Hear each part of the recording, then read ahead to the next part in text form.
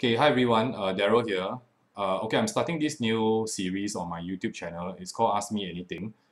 Generally, what happens is that some people have been either messaging me, WhatsApping me, or sending me emails about some questions.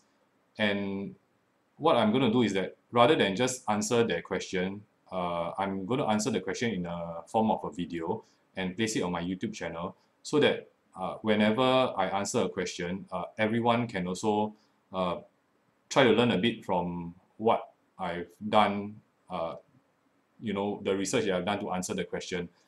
Okay, but in the course of the last maybe 2 to 3 weeks, I've had about 4 to 5 people who are asking me this same question in varying formats, but in essence, right, it's just this question. So the question is there a higher chance of making money if I buy a property during a new launch as compared to buying a property in the resale market?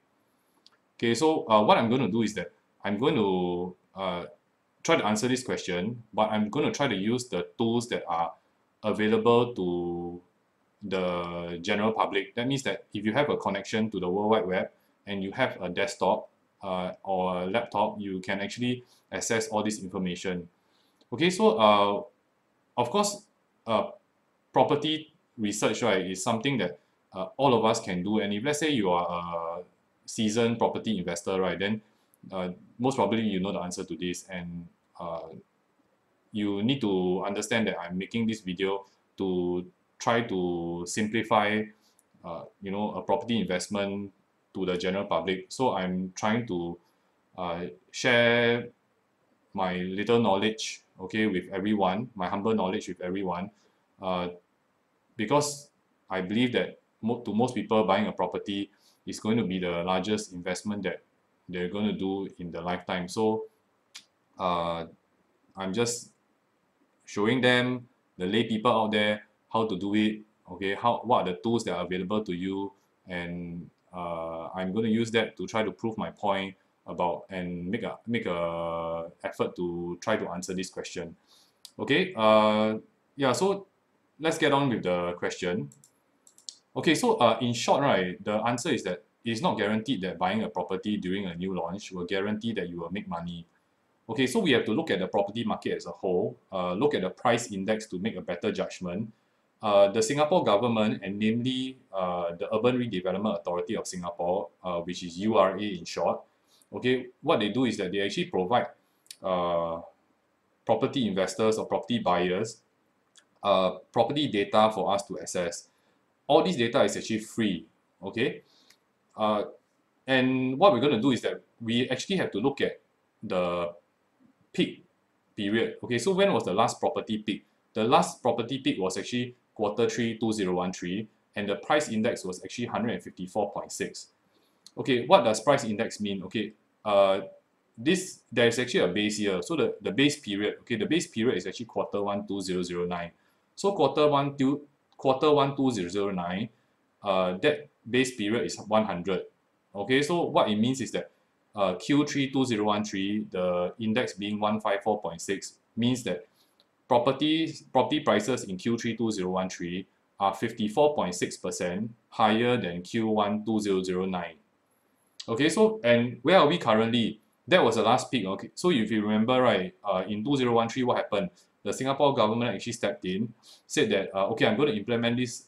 Now is the second last round. That time was the final round of cooling measures, and then they implemented the total debt servicing ratio, and then it tapered the property market down. And what happened after that? We entered a period whereby there were 15, I think it's 15 quarters of consecutive uh, decrease in the property price index. So where are we? We are currently Q2 2018. Now it's Q3 already, but the statistics are not out. So Q2 2018, the property price index is 149. Okay, and what happened? The government actually came in and said, hey, the increase is rather steep. So later you can see the gradient, right, of increase is actually quite steep. The pace of increase is quite alarming. And what they say is that, hey, it's just 3.7% away from the last peak. And the best thing is that, right, all the cooling measures that were implemented in Q3 2013 to taper the property market for sustainable growth, they are still there. But yet, suddenly exuberance is there. Everyone is coming in to buy again. Okay, so they came in and they implemented the last round of cooling measures. They just implemented a round of cooling measures, and they increased the stamp duties across the board. Okay, and they lowered the loan to value ratio across the board as well. Okay, so if you take a look, okay, let's take a look at this property price index. So yeah, okay. So this is actually available on data.gov.sg. Okay, and it actually shows you the property price index, by quarter. And this is actually the private residential property price index. So where was the last peak? The last peak was actually here, and this was Q3 2013. So you can see here every quarter, right? The growth it was steady, growing, and then it hit the peak. Okay, then what happened was that it went down 1, 2, 3, 4, 5, 6, 7, 8, 9, 10, 11, 12, 13, 14, 15.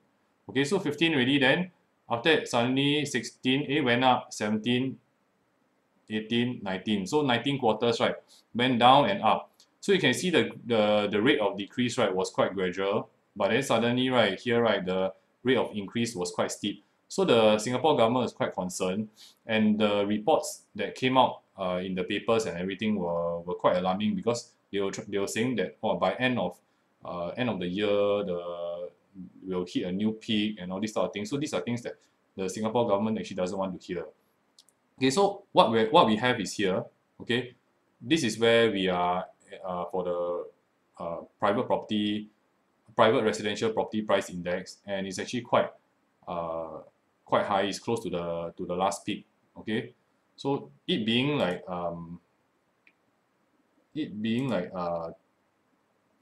that close, right, 3.7% away from the last peak, right? But if we delve deeper into the various segments, okay, because this 149 is actually collectively, that means that it is core central region, rest of central region, and outside central region, right, all put together, then you get 149.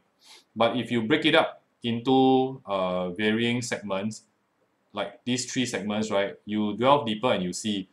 So the core central region, right, which is, all your Orchard Road like that, okay, so your District 9, 10, 11, the core central region is, the last peak was 141.2. And where is the current so-called peak? Our current level is 136. So the core central region is actually not yet at its peak. The rest of central region, right, is the last peak was 155.6, and it's not yet at the peak, also 148.5. So there's still quite a distance away. But if you look carefully at this portion, which is here, which is 169.7 and 170.9. So actually, right, the outside central region, which is the mass market condominiums, they are actually hovering at levels which is very close to the third quarter 2013 level, which is the last peak you see here. Okay, so this gap is actually the closest. Okay, and these two gaps, they are still some way to go. Okay, but if you see here, outside central region is actually quite close. So what we're going to do, right, is that we're going to analyze, right, a few condominiums, and we're going to take a look at whether, if you buy a property during a new launch, do you actually make money in the resale market? And what we're going to do is that we're going to take a look at the projects which were launched during the last peak. That means close to this period. They were launched 2012-2013 period. Okay, so 2012-2013 was the last peak, right? And these are just a few condominiums which were launched around that period. Okay, I try my best to make it seem like okay. So Okay, in the last video, right, I actually showed you guys how to use this edge property. I have an explainer video how to do this. So you guys should know. If you don't know, right, then you just go and watch my video. Okay, so the first condominium that we're going to take a look, right, is Coven Regency. So it's a 99-year condo from 2012 and it's 393 units. It's actually walking distance to Coven MRT. And we're just going to take a look at Coven Regency. So let's go to Coven Regency. Okay. This edgeprop.sg website, right, is actually available to everyone. So you guys can take a look at it as well. So you look at the sales transactions.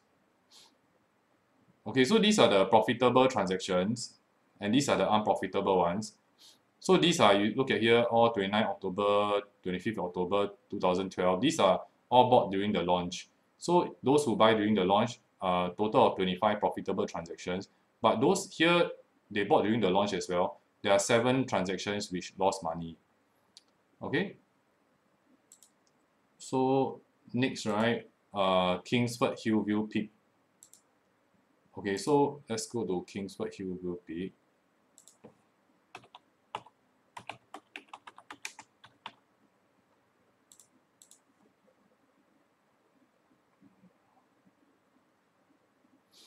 Okay, so Kingsford Hillview Peak, right? You can take a look. This is the period where they actually bought during the launch, 2013. So there is 9 profitable transactions, and one of them which was unprofitable. And this guy bought January 2016. So for Kingsford Hillview Peak, right?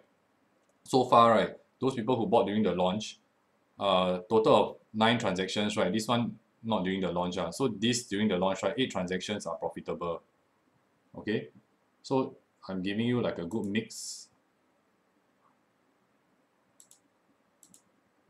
Then Regent Residences, which is a freehold condominium.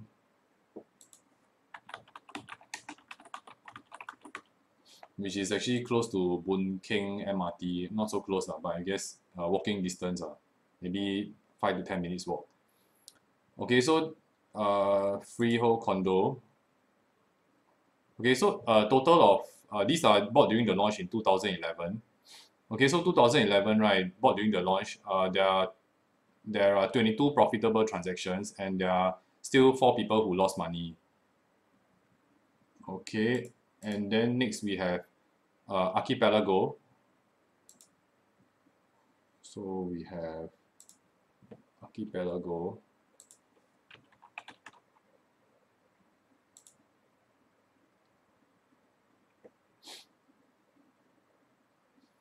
Okay, so Archipelago is at Bedok Reservoir. And if you take a look, right, there are 54 transactions. These 2011, 2012 that make money, and then yet there are about 10 transactions that lost money. Okay, so for every 5 transactions that make money, right, about 1 will lose money. Okay, and then there's another one. The last one is Studio 8. Okay, so Studio 8, right? Studio 8 is quite unique because this is actually a freehold condominium, walking distance to Kallang MRT, like barely 2 minutes walk. It's actually the closest condo to Kallang MRT. But if you take a look at this, right, so Studio 8, right, every single person who bought, right, actually lost money. So there's nobody who made money even though they bought during the launch. Okay, so there's varying degrees. Like I actually can show you condominiums whereby just about everyone made money, but of course the volume of transactions is very low. Then there are cases whereby every 5 that make money, 1 will lose money. Then after that, right, there are also cases whereby freehold condominium 2 minutes from Kallang MRT station, right? Then every single person who sold also lost money. Okay, so yeah, so this is it just says that actually, right, there's no guarantee that you buy during the launch, then you 100% will make money. That is actually a sweeping statement.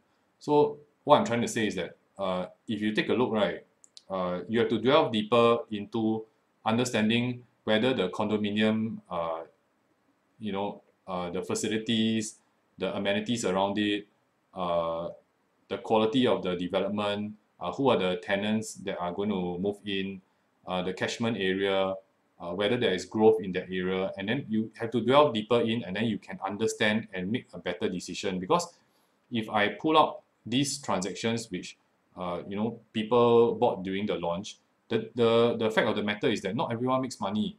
There are people who lose money. It's just that I've always maintained this fact. Every person who makes money, right, normally they talk a little bit more than the people who lose money. The people who lose money tend to be a bit quieter. Everybody actually people who see my stock portfolio, they always focus on the counters which I made multiple folds. They always seem to omit the fact that I've even bought certain counters which gone bankrupt, and I've lost like a bulk of my investment in certain things before. So they always focus on me purchasing certain counters which like jump a few folds, and then they say, wow, you're making a few 100% return on your stock portfolio. And I say, yes, that's because you're looking at the counters that I'm making money. So you forgot that actually Daryl also lose money on a few counters. So the fact of the matter is that property is unlike a stock portfolio. You cannot say that not many people, I'm not saying that there are no rich people around, but not many people can say that, oh, I can buy like one property in each district and then diversify my risk for property. You can't do that. So for real estate, right, the level of analysis, right, has to be a lot higher than investing in stocks. I'm not saying that the risk in investing in the stock market, right, is low. It's just that what I'm saying is that the amount of investment that's going into a property is so much higher. So I don't understand why some people actually do not do their own homework before they jump into a property investment. They do assume that every property investment, right, if you get into the market and you have holding power, right, you will definitely make money. Okay, but there are many instances whereby that is not true, but that's for another video. Okay, so what I'm going to show you is that at the same time, right, there are units in the resale market. So I'm just going to pull out these two examples that actually do make money. And there are instances whereby people buy in the resale market, and then they make money as well. So just now we actually had Coburn Regency. So I'm going to pull out this Coburn Melody. Okay, so Coburn Melody.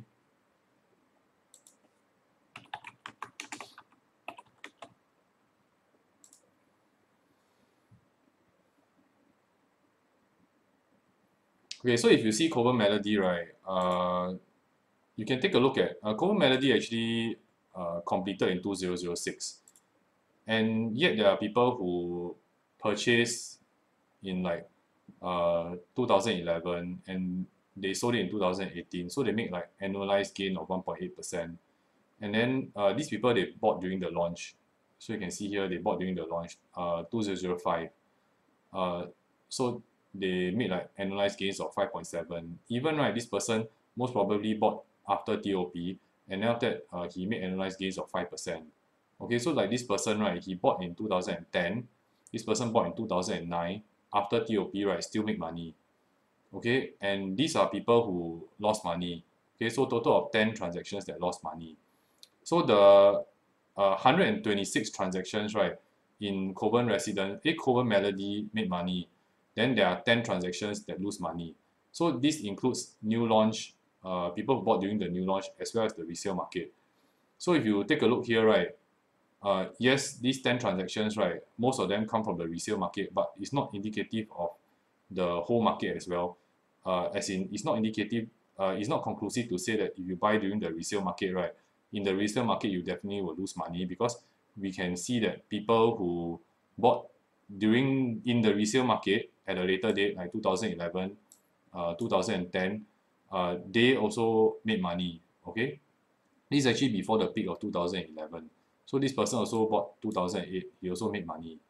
Okay, turned around the financial crisis. So yeah, it's quite a good call actually. Yeah, at that point in time, everyone was running for the hills. So you can actually see like during this period, yeah, if you buy 2009, he had an annualized gain of 5.5%. So he held for 9 years. So you know 5.5%, right, times 9 years, right? Okay, it's a bit late. So I 5.5% times 9 years, right? It works out to be about 49.5%. So imagine this person bought in 2009, right? He made actually 49.5% gain, about 49% gain on his transaction, on his property investment. He bought it at $649 per square foot, and he sold it at 1067 per square foot. So the fact of the matter is that actually there's still value in the resale market, and you can also make money in the resale market. Okay, but of course it's easier to find a profitable transaction in the primary market, because every single unit in the development has to be transacted on the primary market. So the moment one person sell and make money, then you realize, hey, wow, quite a lot of people make money in the primary market. That's because the first owners are all primary market, but the resale market, right, the number of transactions is a lot less. Like, you know, if let's say Coven Melody during launch, all the units are available, so immediately, right, you have like what 778 units which go onto the market, and then out of 778, right, out of these 778 units, if let's say a lot of people start to sell, right, then of course you see quite a lot of people who make money. But then after the 778 units are sold to these primary owners, some of them they don't sell, they stay inside.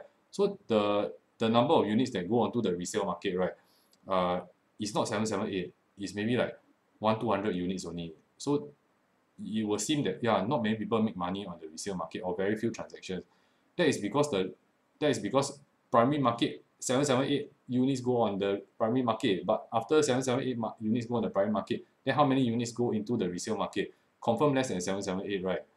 Okay, so it's just probability, right? So probability is that you most probably can find a profitable transaction in the from a buyer who buys a new launch, because there are more sellers, there are more, how you say, yeah, there are more people, there are 778 people who bought in the primary market for Coven Melody. Okay, okay, wait, let me go back to the slide. And then there's another condominium called Boonview. Okay, so let's go to Boonview.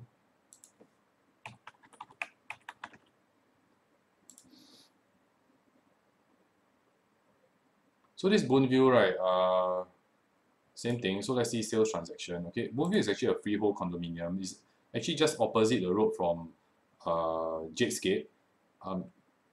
The price per the price per square meter, right, historical high is 1363 per square foot.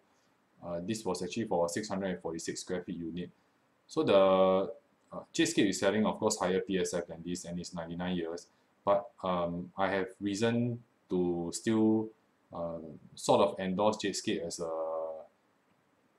a decent buy, or quite a good buy. I actually did a review on Jadescape. It's one of the new project launches which I think are decent. I don't endorse everything. Okay, if you read my reviews, I'm a fan of like Park Colonial and Jadescape, and the main reason why I sort of recommend them, if you really have to buy a new project launch, then you can consider Jadescape. And the reasons why I say this, right, is actually in the review that I did. Okay, so let's look at Boonview, which is just opposite Jadescape. You can see, right, that the profitable transactions for Boonview, because Boonview was actually completed in 2003. So if you can see here, right, all these transactions, right, there are 37 transactions. Okay, and well, amazingly, actually no one lost money according to prop.sg. But if you see here, right, these people, not every of them bought during the launch. Okay, there are people who bought in 2011 and they sold in 2016 and they made money. Okay, and there are also people who bought, you see, 2006. Okay, 2006, right, he bought this property, and now he sold it in 2013. So 7, 8, 9, 10, 11, 12, 13, 7 years. So in 7 years, right, his annualized percentage gain, right, is 11.3%. Okay, so 7 times 11.3%, right, is 79.1%. So imagine this transaction, right, he bought at a reasonable price and he sold it off, right, with a 79.1% gain.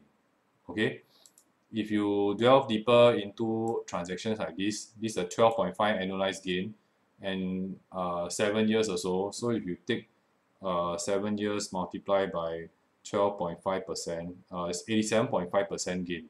So imagine this person had an 87.5% gain on his transaction for Boonville, and if I'm not wrong, it was actually bought in the resale market. Okay, so the resale market also has quite good value. Okay, a lot of people will actually say, oh yeah, you know, property prices were a lot lower there, so that's why you can make money in the resale market. But yes, then I'll tell you the same thing. Okay, so like new launch prices were a lot lower then also, so that's why then can make money in the new launch market. So it is the argument that you use against the resale market, right? At that point in time, right, it can use the same argument can be used against the primary market in today's context. So what I'm just trying to tell you is that there are a lot of value out there in the resale market, irregardless of whether the property price is high or low. You just have to look deeper and find. There is always value in the property market. If not, our property market will never move. Okay, so people are discerning. They know that there's value in the property market. The Singapore property market still can make money. It's just that when your property price index is quite close to the peak, you just have to look a little bit harder. What I'm trying to tell you guys is that if you want to buy the primary market, there are still good launches that are coming up. I'm not going to endorse any of them in this video. I try my best to be as neutral as possible when I do my property reviews in my blog. So you can read all my property reviews. The main reason I'm doing them is because I hope that I can present a sort of like an unbiased view to them, even though I'm a real estate agent and some of them, my agency is actually marketing it. I'm actually providing this review to everyone for free. Okay, I'm not saying, I never say that you have to buy through me, then I provide you this review. I put it out there, anyone can read. Any property agent also can read my review and share my points with their client. And if you want to share the good points in my review to your client, please go ahead and do so. Okay, because as property agents, we are all supposed to help one another out. But as you know, the property industry, we're supposed to be professional. We're supposed to be taking care of our clients' assets. That is the main reason why I'm doing my property reviews. Okay, so if I do my property review, it's free information in the World Wide Web. Anybody can read them.